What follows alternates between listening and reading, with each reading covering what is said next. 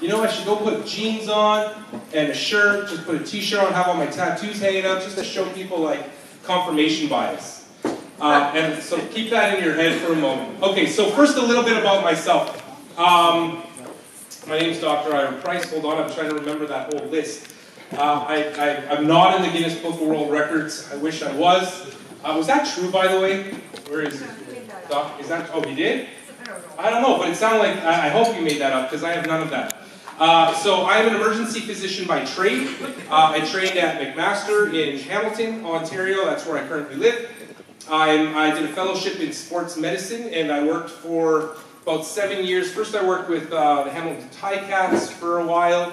Then I moved on to rugby. Rugby was my jam, so I spent 7 years as the team physician for varsity rugby at McMaster.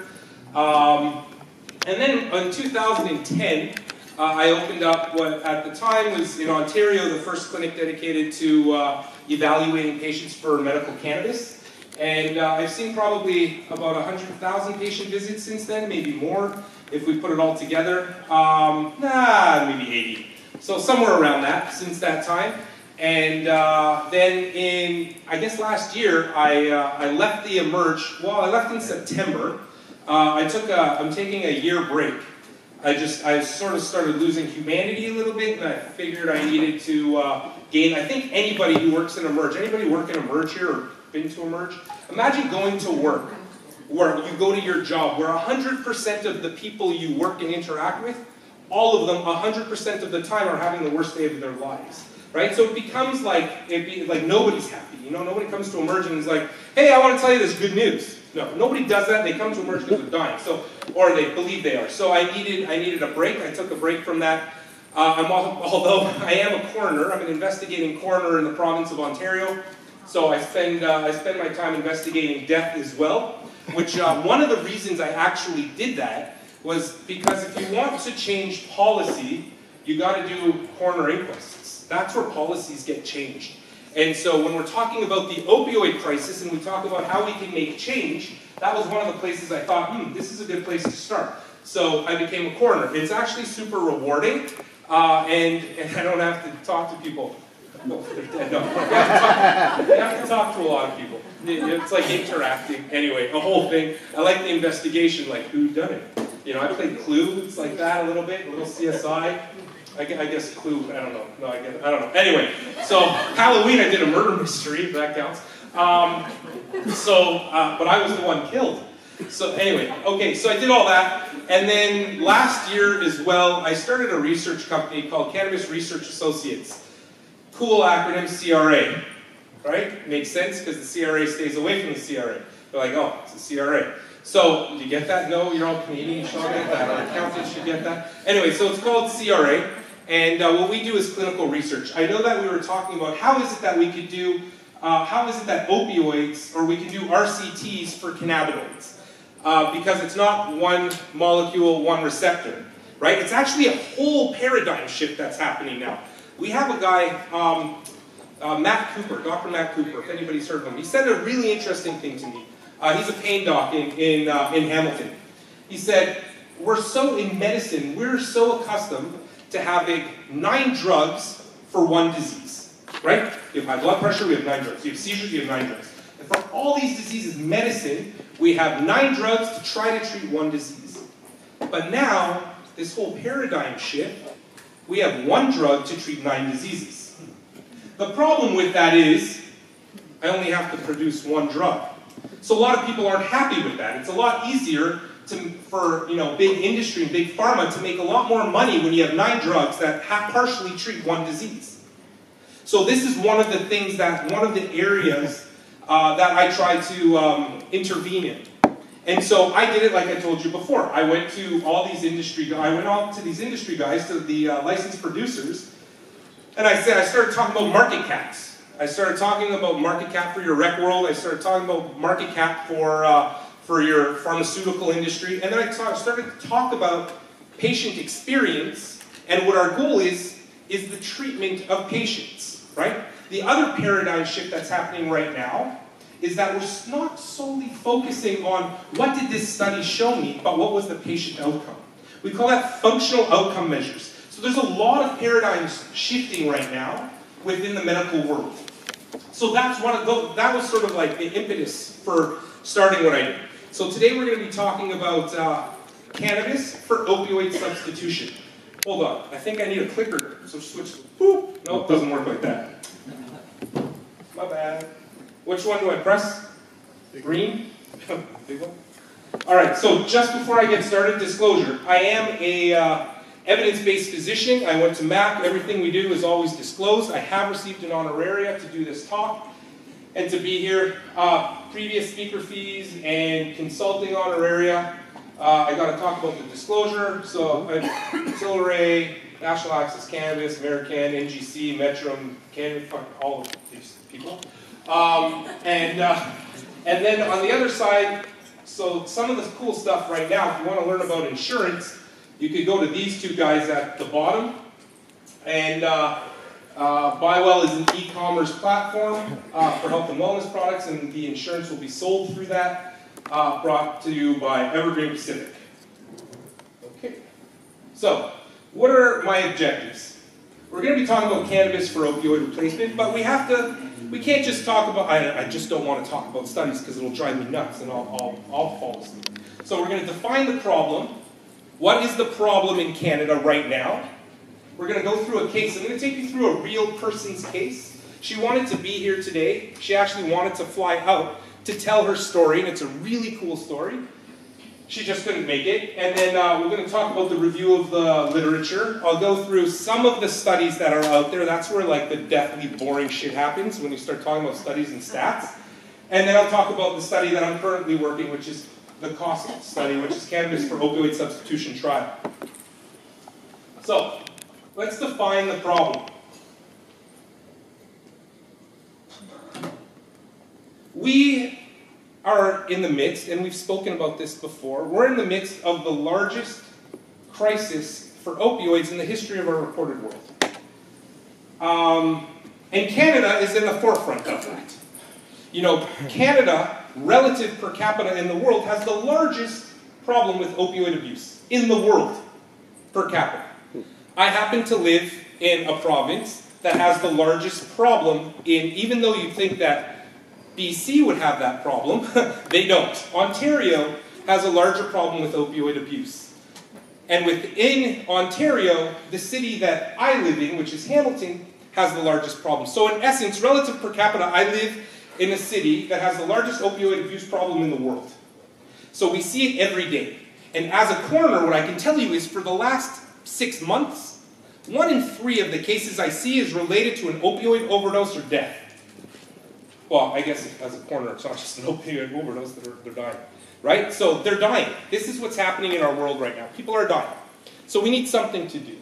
So let's just look at Hamilton, for example. Hamilton, Ontario, we've had, I mean, this is just in the past year, and you can go look these up. We have actually Canada has a really good reporting system now. Most provinces have an opioid reporting system that you can Google and find on the Government of Canada's website. So, for example, our provincial standard is about 7 in 100,000 people die from an opioid overdose. Hamilton, on the other hand, we're up to about 15. So we're over the national standard and over our provincial standard for death. Yeah, see? Everything else is funny. I talk about this shit. It's like death. Anyway, so what do we need to do? How can we change these things? Well, the first thing is we have to define how it is that we treat pain. Currently, our toolbox for the treatment of pain is tiny. It's horrible. You know, the example I use is, let's say you're trying to build a home. And in that little toolbox kit that they give you, I don't build. I'm Jewish. I try. Anyway. Sorry. It's true. No, I try. They took my tools away back at the Second Temple. No? All right. So the toolbox that we use to treat chronic pain is tiny. Example being, you're trying to build a house, and in that toolkit, you're given 1 nail and a screwdriver. And you're trying to build that house, you take that nail out and you start smashing the back end of the screwdriver into a wall to start building the house. Eventually that nail is going to go into that wall, but you're going to wreck everything around it. That's how we treat pain in Canada. That's how we treat pain worldwide. But that's sort of the analogy that I can give for it. 11% of our prescriptions that we currently use, no, it's interesting. When we talk about cannabis, they say there's no indications. You know, I used to hear this all the time. I'll tell you, currently, we have a lot of indications for cannabis, and you'll find that most physicians are open to it. I know we talk about this stigma, and there is a lot of stigma. But if you go back a decade when I started, the stigma was 99% worse. When I started, about 97%, and Terry probably had the same experience, 97% of my patients were self-referred. 99.9% of the patients that come see us now are all referred from other healthcare practitioners. That's today. So there's a huge shift that's happened, okay? But at the same time, we still hear this stuff. There's no, there's no indication, or there's no real first-line indication for a medicine. Well, let's look at the National Pain Guideline for how we treat pain. None of them are first-line options. Opioids are first-line option for the treatment of pain. Who knows what the first line, in our national standard, national guideline for the treatment of chronic pain, what is the first thing we're supposed to go to? Yoga and Tai Chi. That is listed in our national pain guideline. Tai Chi, exercise, non-pharmacological therapies, is the first-line treatment for chronic pain.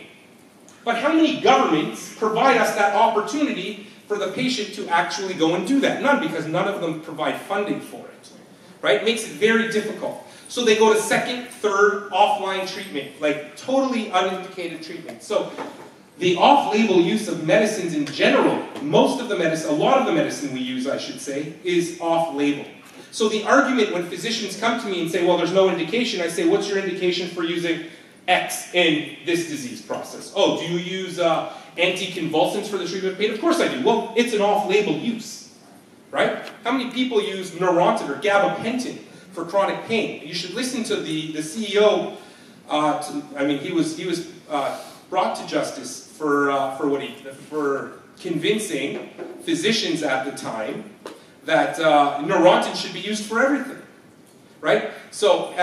But it's not its indication. But somehow cannabis has developed this stigma. If we look at children, pediatric medications, 75% of the medications we prescribe to children are used off-label.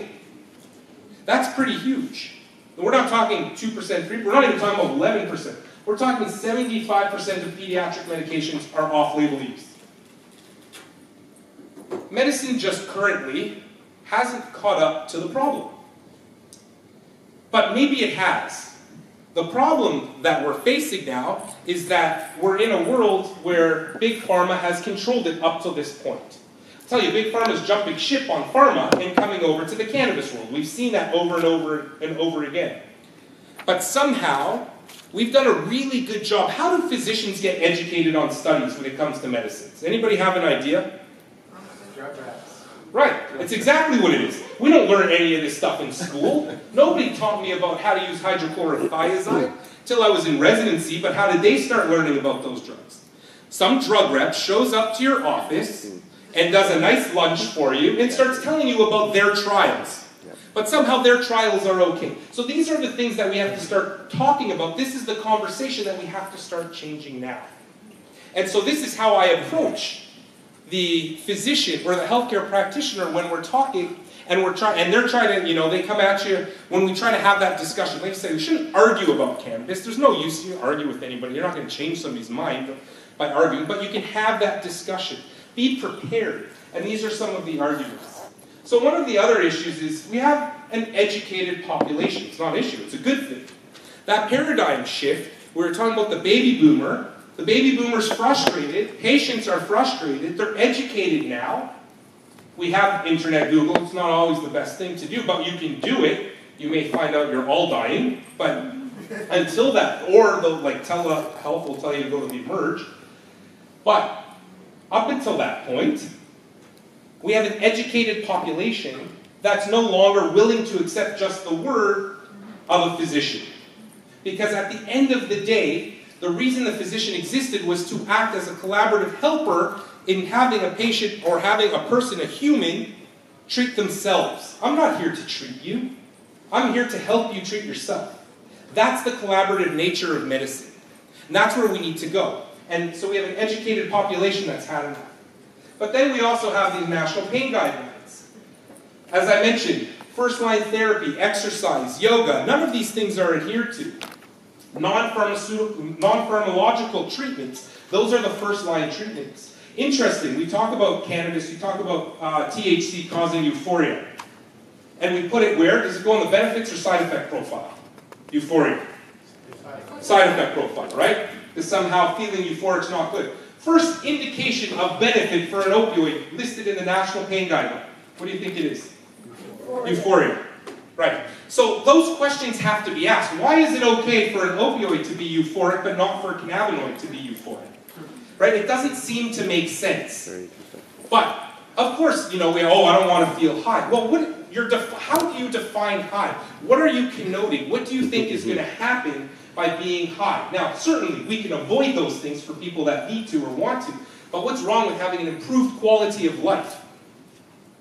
Not much, right?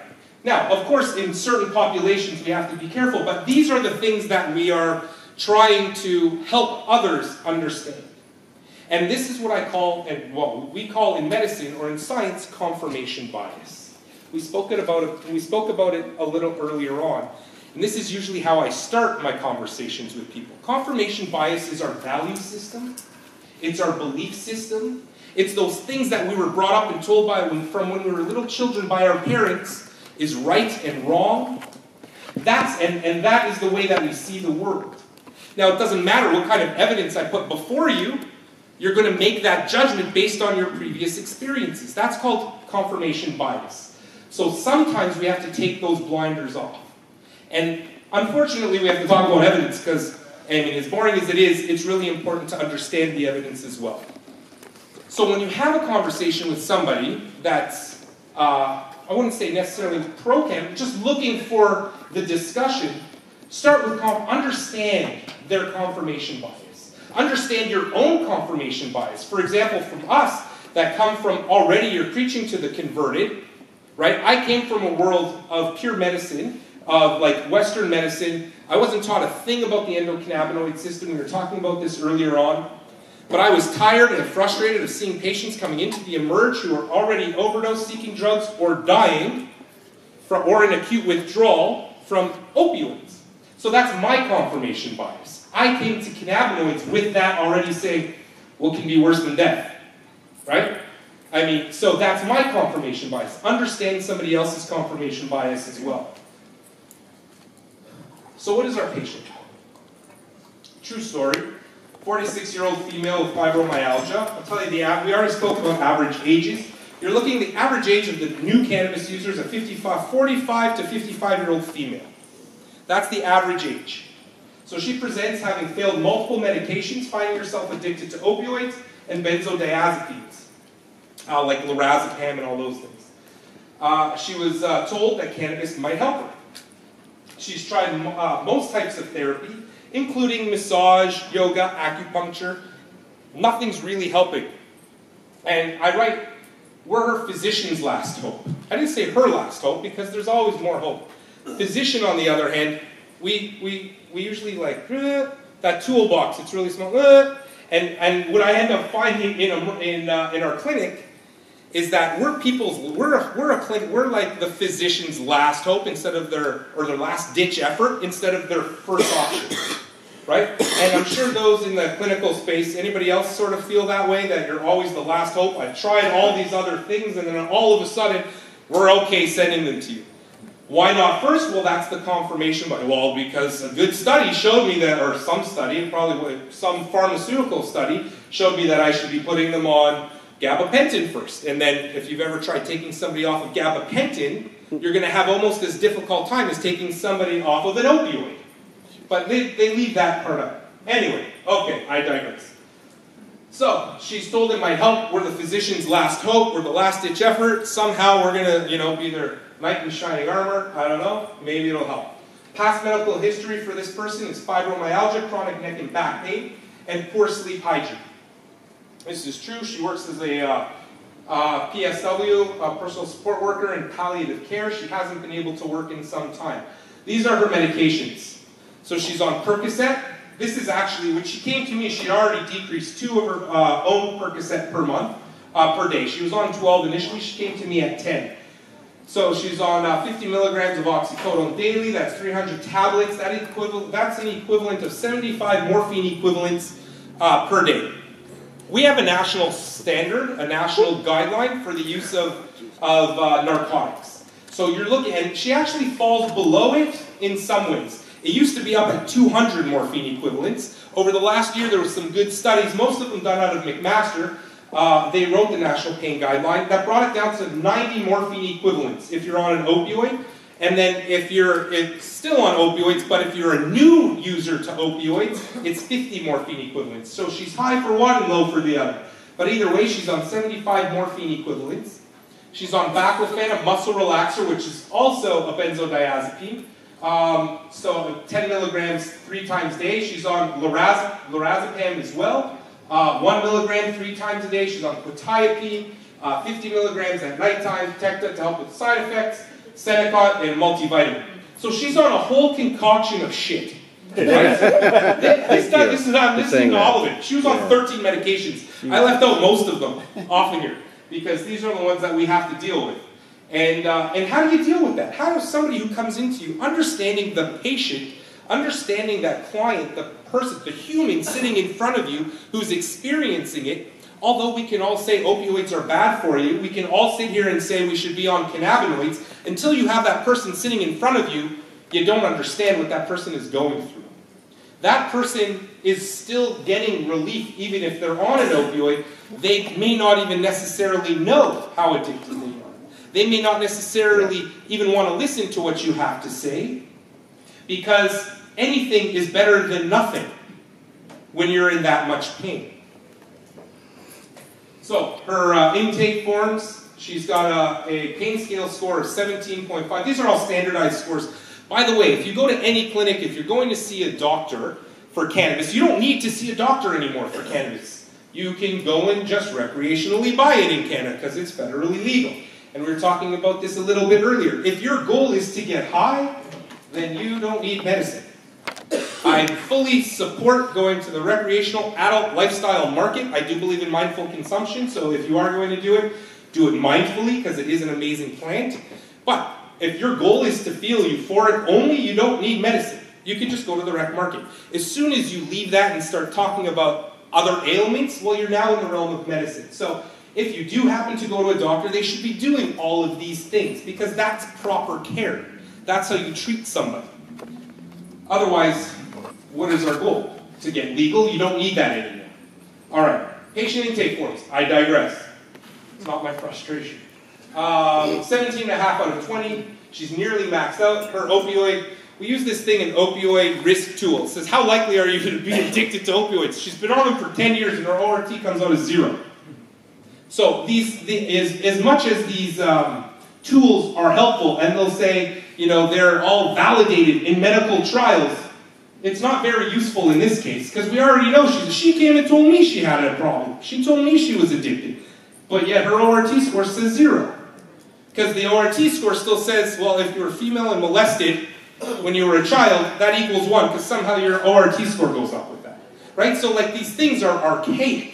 We're dealing with still a medical world that is that's based on this old patriarchal, I don't know, you know what I'm trying to say. It's just like ancient. And so that stuff needs to change. So we have this over here. Doesn't seem to make sense, but that's what we have. On history, she has this chronic pain, chest, lower back, knees, hips, the whole thing. Everywhere you can think of. If you have fibro, you're suffering. 18 out of the 20 points on her are all tender. Examination, she's tender to palpate all of these little different areas. So, what are our goals of treatment? First thing is we want to decrease her pain response. There is a thing known as hyperanalgesic syndrome. If you take too much opioids, the same thing that we spoke about earlier on, if you take too much cannabinoids, you can end up with hyperanalgesic syndrome as well. It's this bimodal distribution. Same thing can happen if you take too many opioids. If you're on a high dose, you can end up with hyperanalgesic syndrome. So we want to avoid that. We want to decrease her pain response, though, as well. We also we want to decrease her reliance on benzodiazepines. Interesting, Withdrawal from opioids won't kill you. You'll feel like shit. You'll feel like you're going to die, but you won't die. You'll die from overdosing, but not withdrawing. Benzodiazepines, on the other hand, nobody really talks about those too much, right? We don't talk about lorazepam because it helps me sleep. We don't talk about clonazepam all the time. We don't talk about those things. But what I can tell you is they're a hell of a lot harder to come off of and will kill you a lot more than opioids will. Freaking awesome. Overdose and withdrawal. It's the same as alcohol. It's metabolized by the same thing. So you hear when you go into alcohol withdrawal, you can die from alcohol withdrawal. The same way you die of alcohol withdrawal from alcohol, you can die the same way from benzodiazepines. And then our third and final goal for her is, in the goal-setting process, is her improvement in quality of life. But how do you tell somebody who wants help, doesn't necessarily, thinks they want help, doesn't necessarily know how to go about it? What do you tell this individual when they come to you and they're extremely defensive over their narcotics, and they're like, well, my narcotics are really helping me, but my doctor sent me here to see you. How do you explain to them, and they think you're judging them? That's all, if you're a healthcare practitioner, as soon as you walk in, you think your healthcare practitioner is judging you, right? Hands up. Yeah, no one's putting their hand up now. No, my doctor doesn't judge me. No, they are, but whatever. I'm not. I'm you. Okay, so, what do we tell her? I'll tell you, this is kind of how I explained it to her. I'm not here to judge you. I'm here to help you if you want help. I can't change your mind for you. You're the one who's suffering. I want to help you. I'll provide you those tools, but I'm not going to be here and sit here and try to convince you that I'm right over you. You have the right to your life. I can just provide you that information. You want to go ahead and use opioids, you want to go use heroin, you want to use crack, enjoy it. That's your right. I'm not in agreement with it. I'm not going to judge you over it. But if you want help, I'm here. And so that's how I presented it to her. I basically said, it's your life, not mine. You make the decision. I want to help you. I think I can help you. But I'm not going to sit here and say what you're doing is absolutely wrong and blah, blah, blah, blah. I mean, that's not helpful. So that's basically what I said. I'm not judging you. I'm here to help you should you want to be helped. Funny enough, eventually I'll tell you what happened. She wrote a book on the whole thing, and all over the media. Anyway, that's basically how I presented it. And if you ever speak to people who do have issues with addiction, being blunt and straightforward, you don't have to hide. They know that it's a problem, some of them. And if they don't know it's a problem, still being straightforward and blunt with them is the nicest thing you could be to them. If you try hiding it and you try, well, it's not this, that doesn't work. You have to be straightforward. So what's the difficulty in her situation? She's on chronic opioid use. It's a difficult transition. Clearly won't kill you though. Chronic benzodiazepine use, more difficult than opioid transition, but it can kill you in withdrawal. And is the patient ready to change? You know, we use the stages of change, the stages of change form.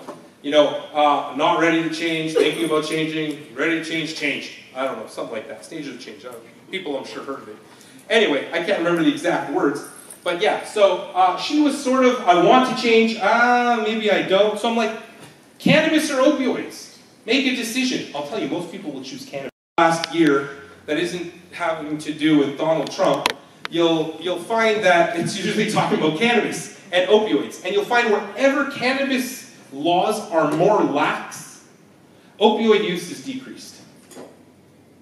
Opioid overdoses are decreased. This is just, and most of them look at, they're looking at observational data. Once again, they used a cannabis survey. They actually have over 20 participating clinics. They have approached 1,800. Currently, I'll tell you, this was back in December of last year. There are over 2,200 patients in now, and I think there's somewhere around 750 patients who are actually completed the survey. That's very large. Okay, when you think of, and I say that because the next one is a little bigger. Because wouldn't I show you, right? Yeah, bigger. All right, so 20 clinics, over 1,800 participants from BC, Alberta, Ontario, New Brunswick, wherever NS is, I think it's Nova Scotia. All right. So the data on the preliminary, or of the preliminary data, 573 patients were enrolled into this study. Oh man, I wish I had a rabbit in a hat. Remember that song? I don't really. I thought it was a rabbit in a hat and a 6-foot father. No, that's not it. Okay, that's what I always thought it was. Okay, so opioid use percentage of patients using opioids by baseline. At baseline, we can see that the naive patient percentage of them was all the way up here, and the non-naive cannabis user were all the way over here. So we're looking upwards of 30%. But if you look at the 6-month baseline, or 6 months after being seen by a physician, you're already looking at like over a 13.6% drop in cannabis use, in opioid use. Their opioid use had significantly decreased.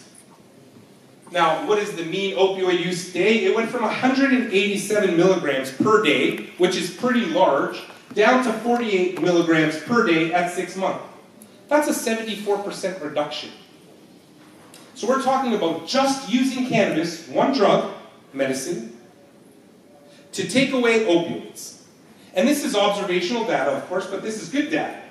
And we're looking at 700 patients, and you're looking at a 74% reduction in opioid use. That's huge. I only put those 2 slides on there because of all of them. I didn't go through the whole methodology and stuff. But that's a huge study. But how do we corroborate that? You have to validate that. That's one study. So let's talk about the study that I'm currently working on. It's called COST, Cannabis for Opioid Substitutional Trial. It's actually sponsored by an LP as well, NGC. You haven't heard of them yet. They will be coming out very shortly. They just got their sales license. But anyways, they're totally committed to doing research. They're sticking to the medical market, and we've committed 3 other trials already. So the first trial right now is an observational trial looking at something similar that Tilray did. But from this trial, we're just about in February going to start our first randomized control trial looking at a specific strain or an extract of cannabis for opioid substitution. At the same time, we're starting another trial looking at RCT, randomized control trial, looking at dysmenorrhea, painful menstruation, using a specific strain of cannabinoids. The third study we're looking at is looking at behavior modification in an elderly patient using cannabinoids. So I've been using cannabis in the hospital now for probably 7 years. You know, it's on formulary in our hospital. Not cannabis per se. Well, it is. It's synthetic THC, Navalone. You know, it's interesting. Another thing, everybody talks about all the problems that we have. Oh, you can't use THC. It has to be CBD. But yet, every doctor seems like it's okay to prescribe Navalone. Doesn't make sense. Navalone is synthetic THC. That's all it is. But if you tell a doctor that, they're like, oh, but it has a DIN number. Because pharma did a really good job at blinding us altogether, especially doctors. So we have it on formulary in the hospital. I've been using it for years. I'm one of the only doctors in the hospital that does it, which is great because it's always available to me. But it's a lot safer than using things like Haldol, antipsychotics, and lorazepam or Ativan to keep somebody sedated. Why? Because now they just either like sort of doze off a little bit or they smile. And you can talk about the most aggressive people in locked down wards with severe dementia, giving them a little THC, and all of a sudden they go from that to like, I'm ready for my pizza. Anyway, so cannabis substitution. This is the trial that we're working on now. Yeah, we just basically. Oh, I guess I should say it was done by. So it's done by myself as the lead investigator on it, and my partner is Dr. Sunil Upati. He's a methodologist out of Ontario as well. By the way, I should tell you this is the first time we're talking about this study, and it's only because I got permission from them over time, over the last week. I have to keep some of the data out of it as disclosure, but so I won't be able to go into the strains that people are using. The major point of there's 2 major points. Are people decreasing their opioid use? If so, which strains are they using? And to do that. Interesting, what I will tell you, which is how I'm setting up the RCT, the randomized control trial, is that from the 830 patients we currently have enrolled, the two top strains are totally opposite of each other. They're from two totally different worlds. So the question is why? Is it the THC? Is it the CBD? We know there's 125 other cannabinoids in these strains. We also know there's terpenes in these strains and flavonoids. So is the combination of all of them that's causing this? Or is it something else we don't even know about? So we're reverse engineering these things. It's all coming down now. And this stuff is all happening in Canada. Totally easy to do. You just have to get Health Canada approval. So what do we use? We have an online survey as well. We have 5 clinics. We have 1,700 participants that have been approached. Our sample size that we're going for is 1,200, and the results to date have been collected via one of the ways that we collected is via SurveyMonkey. It's just a way to do shit online. Anyway, so we have 1,123 consented patients. Of that, 864 patients have been enrolled prior to November 30th, 2018. So we're very close. To my knowledge, it's the largest trial of its kind to date on cannabis for opioid substitution. So what are some of the demographics and age that we're finding? I think it's all very consistent. Prior speakers have talked about how it's mostly the females, it's mostly the older baby booming population, etc. Most of our research is all showing the same stuff. So even though we haven't done all these RCTs, when we do them, it just confirms, I said when we do them, it does confirm. I'm a child, I tell you, I'm like an infant. It does confirm what we already know, right? And we seek to get the same confirmation every time we do another trial. So how much more do we actually have to do? It doesn't make sense. So 55% of these people are female. Ages between 55 and 64. That's the largest, or 55 and 64, 26% of them. So females between 55 and 64, that is the average age of the people that have entered this trial. So what are the primary conditions? So we looked at, for cannabis for opioid substitution, we looked at all chronic pain diseases and pain populations. So chronic pain was the number one. But then, you break it down into back and neck problems, arthritis, all the way down into spinal cord injuries. All right, this is crazy data. Like, you can't make this shit up. Reduction in prescription opioid use since using medical cannabis, an N of 824 people. 83% have reduced using their opioids since beginning cannabis. 83%. Doesn't make sense. By how much? The period, first we'll talk about period. So, time period of reduction, over how long? Over 30% within 3 months. The rest of them within 1 year. It's pretty crazy. Now, quantity of reduction. By how much have you reduced it? Let me get out of your way so you can all see that. How much have you reduced your cannabis use? Over 55% of the patients in this study have decreased their opioid use by 100%. What?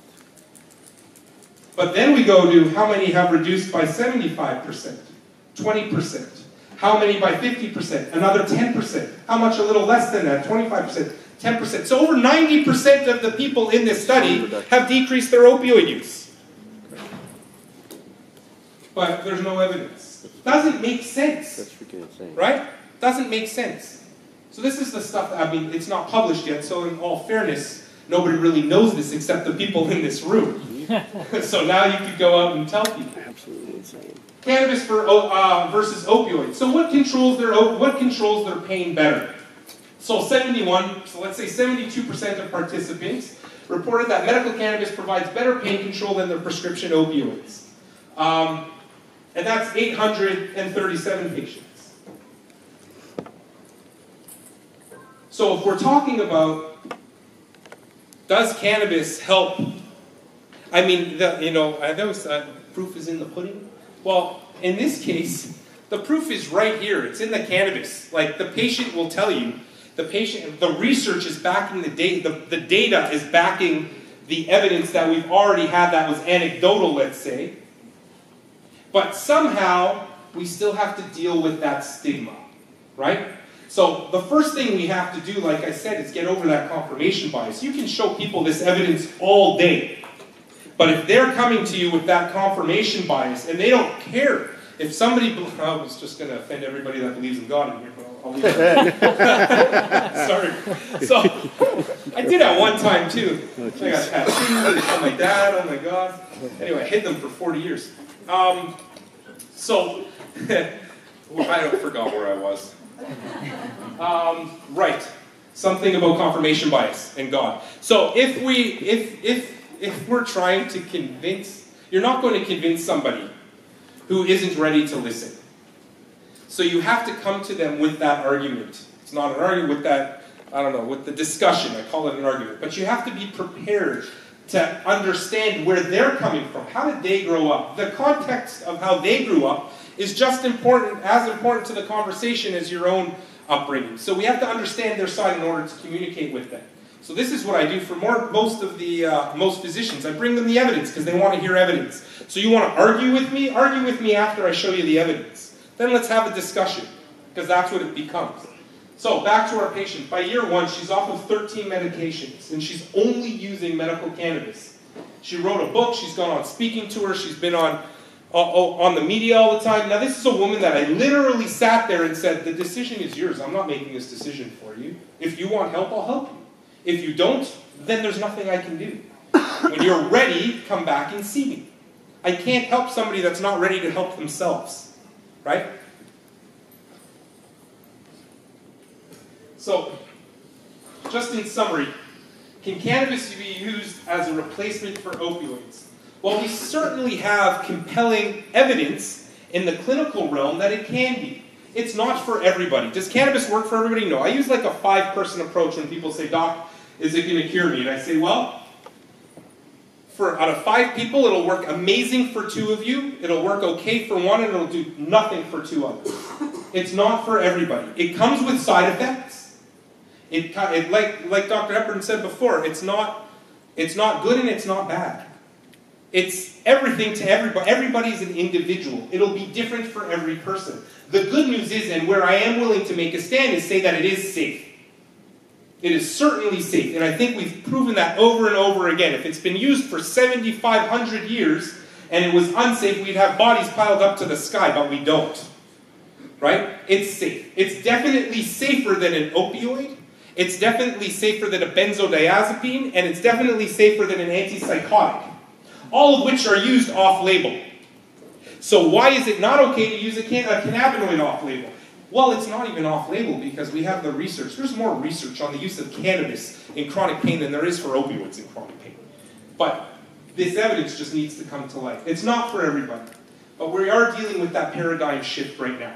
So finally, do we need an RCT to start looking at if cannabis is a good alternative to an opioid? Do we need to do that right now, or should we already be doing it? The argument that I'm making is that we should have already been doing it.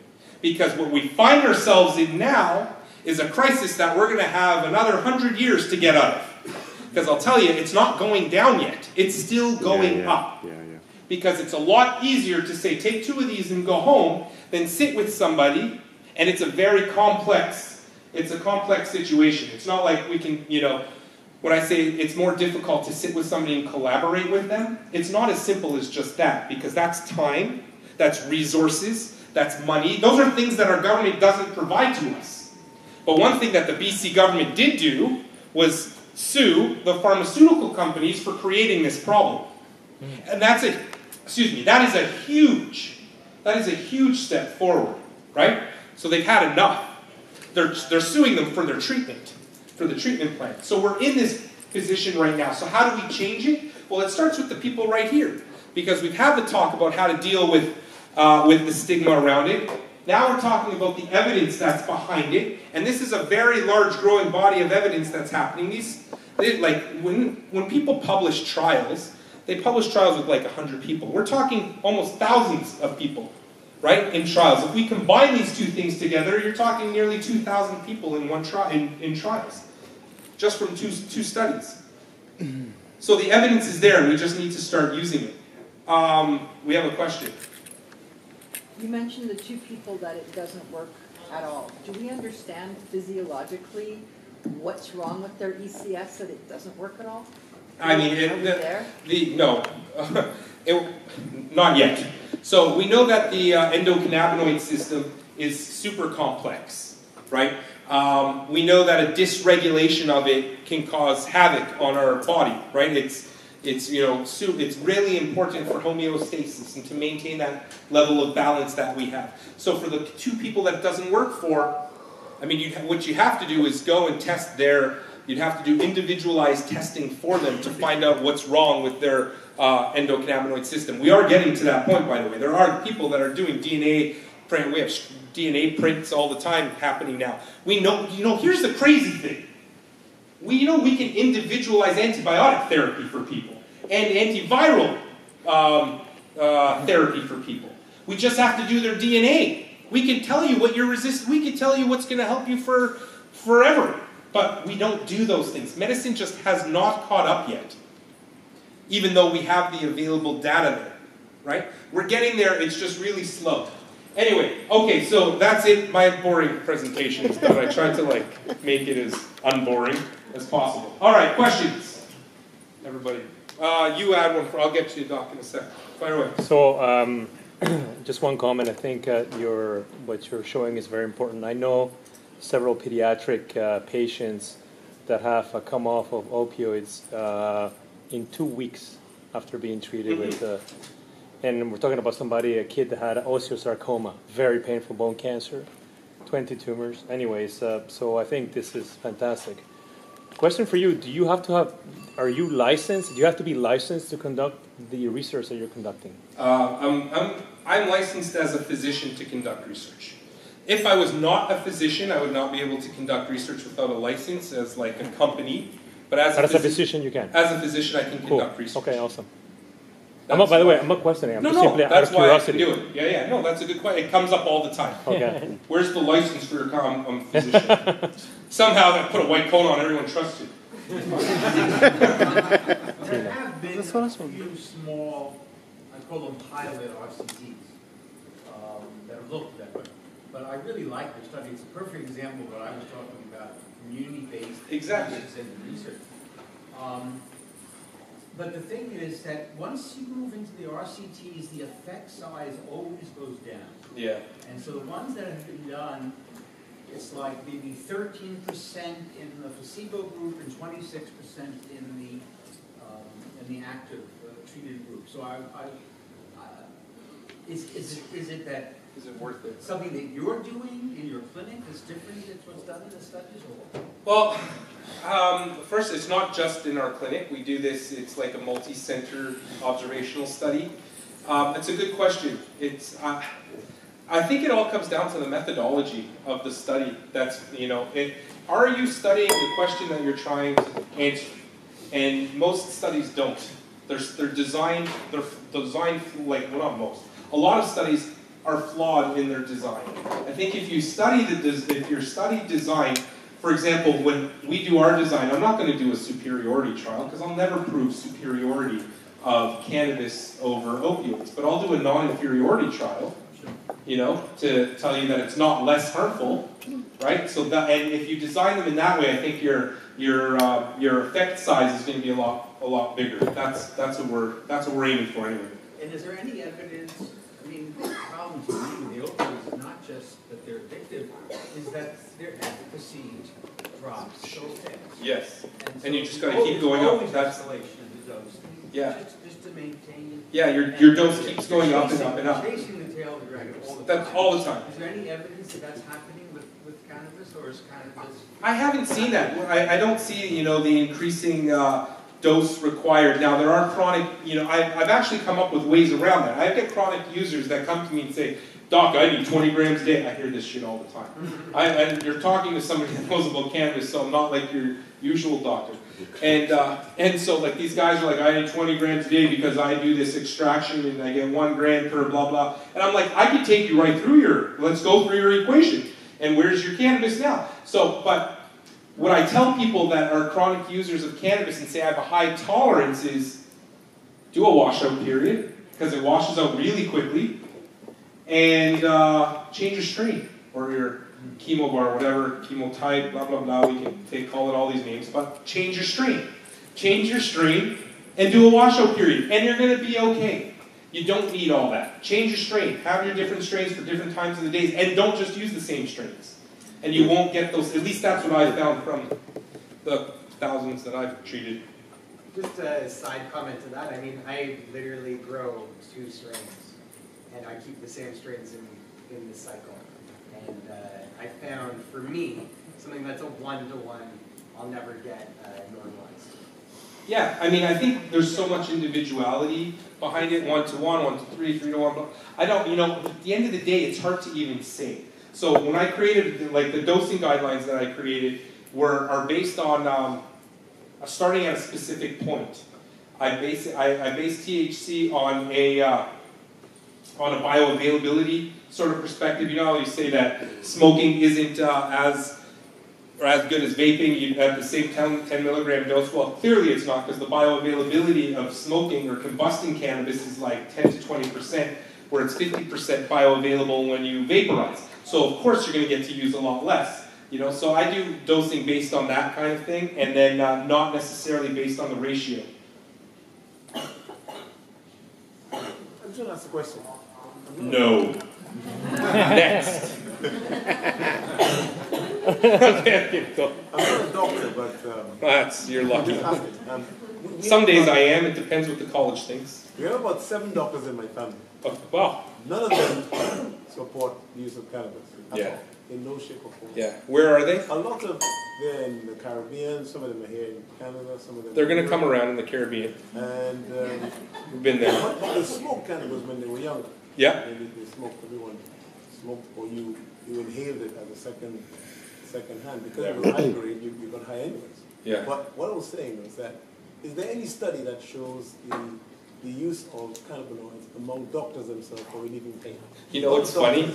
Here's a funny story. So last year I ski a lot, right? I didn't bring I usually put slides up of me somewhere skiing. So last year I was in Chatter Creek. You know, Chatter Creek out Golden, like all the way. Anyway, cat skiing, doing this thing. And then, so I used to sell a vaporizer in my clinic called the Da Vinci. We've all heard of the Da Vinci. And, which is a really good vaporizer. But I was then with a bunch of emerge docs. And who, I'll tell you, for the first 8 years were like, Ira, what are you doing? I was looked at like I was the craziest person alive. All of a sudden, we're like in the chalet, and this dude pulls out a vaporizer.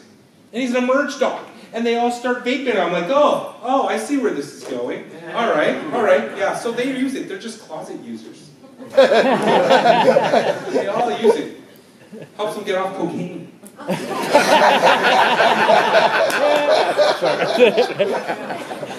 True story. Yeah, probably. Totally. Yeah. Hyperalgesic syndrome. So patients that use a lot of cannabis, like I don't have a specific dose, how much, but I'd say daily users that are using over 3 grams a day of like smoked cannabis.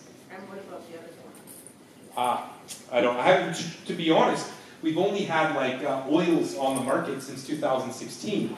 So I have no data on that. I don't know if Terry has any on hyperanalgesic syndrome. I don't actually haven't looked at that, to be honest. It's actually a really good, that'd be a good study. Good thought. I'm really grateful for the work that you're doing there for opiate reduction, and also tied in with what MJ Malloy's doing here at UBC. Yeah. I think within a couple of years we've had some real significant progress. Agreed. The concern I have for a host of other medical conditions is that what is being provided by the LPs is a very, very restricted range of chemobars. We need a lot more. Agreed. A lot more for it.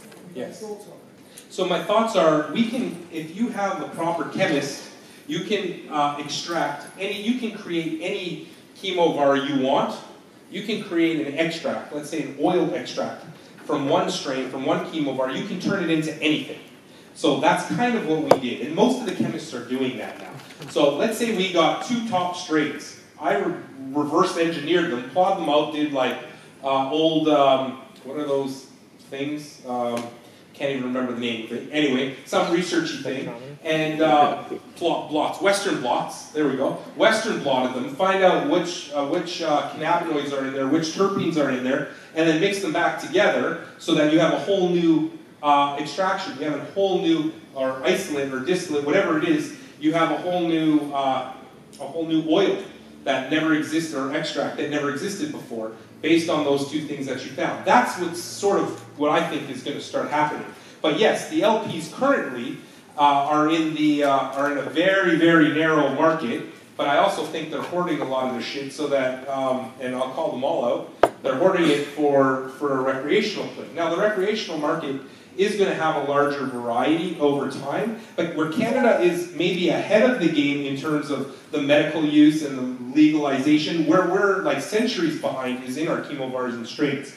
You go to places like California, and you go to like Jungle Boys, or you go to like some of these guys that are growing strains that you never, like, they'll just knock, just like blow you away with how precise they are, and their tissue cultures and the way that they function in terms of reproducibility that we just don't have here yet. We're going to get there. We're going to bring in more talent, and we'll get there eventually. What about cancer treatment? 1 second. Last another question. Right? Yeah.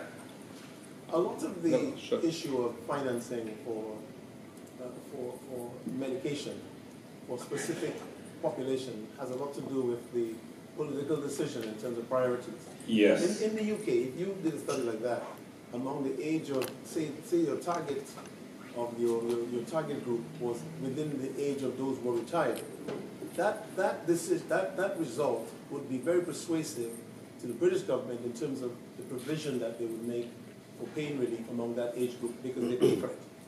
You'd think so, yes. I mean that's how cannabis became more that's how cannabis stopped losing its stigma early in the 60s and 70s, because you had a growing middle class population. That's political. I see a lot of influence by the companies whose decisions are important for the politicians to maintain their funding stream.